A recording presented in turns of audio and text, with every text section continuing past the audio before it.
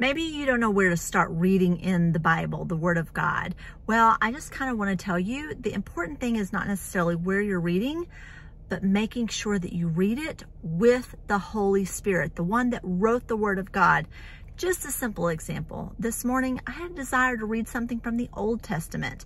So I'm listening to the Holy Spirit. It's like, where are you leading me? Because again, when you delight yourself in the Lord, He gives you desires of your heart. Psalms 37:4 says. So when I have a desire in my heart, I listen to it. I believe that's the Holy Spirit. And so I start going to the Old Testament and I land on 1 Kings.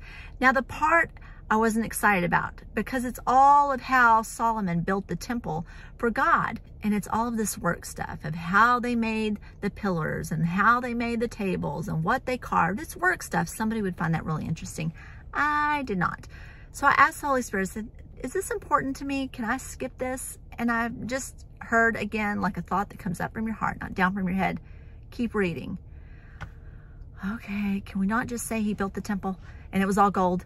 So I'm reading and it's this, and this was gold, and this was gold, and this was gold plated, and they carved this, and this was gold, and it sounds amazing, and it sounds beautiful. And the truth is, it was so abundant. It was the best of the best of the best that this earth had to give. It was the best place for the Holy Spirit to live. So I'm reading all of this stuff that I kind of find boring, but yet I hear the voice of the Holy Spirit, and He says, that temple was the best of the best that this earth had to offer.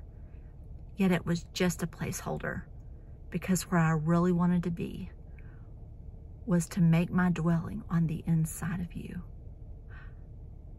And I thought about it.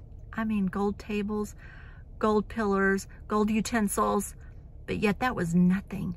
It's nothing compared to where God really wanted to live. And that's on the inside of me and on the inside of you.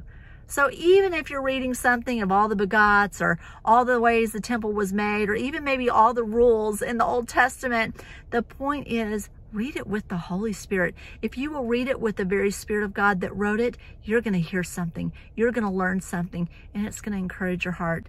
And you know, I needed that this morning. I needed to hear how much He wanted to live and do life on the inside of me, way more than a temple covered in gold.